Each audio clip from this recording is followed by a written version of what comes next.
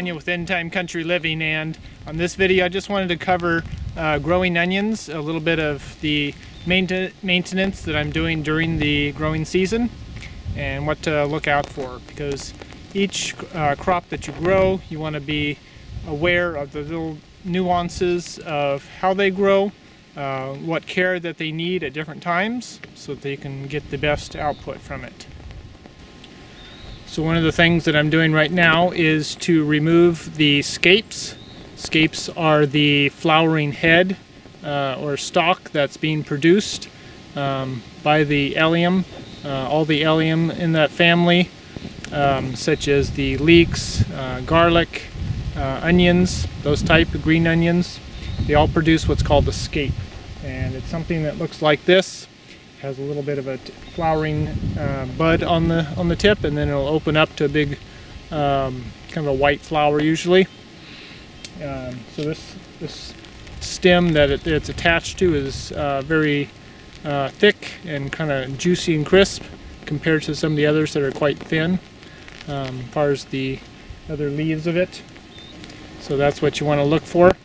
So this is one of the scapes here with a little bud on the tip, and it's very rigid compared to some of the other leaves, which are very floppy.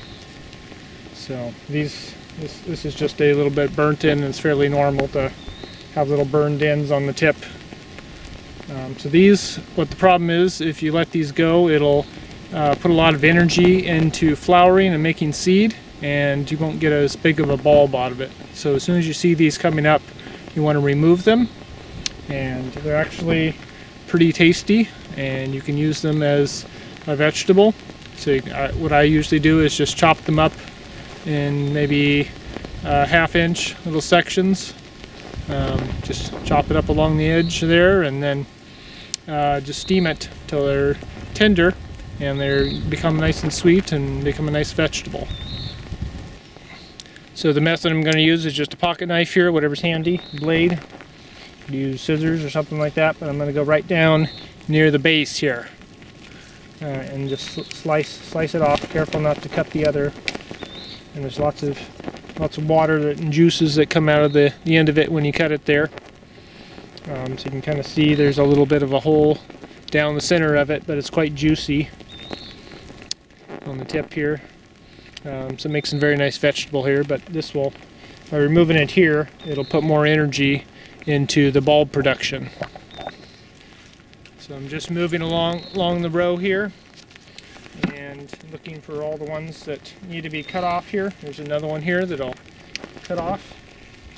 And you get quite a few of them, so I used to have like to have a bucket here I can just put them into as I go along here to collect them so they're not wasted. Some more over here.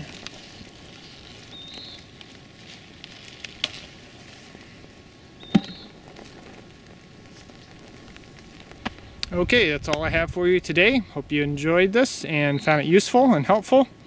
If you like these videos, be sure to subscribe to my YouTube channel or my Facebook page and give me a thumbs up on this video if you liked it. That helps other people to find it and supports the channel.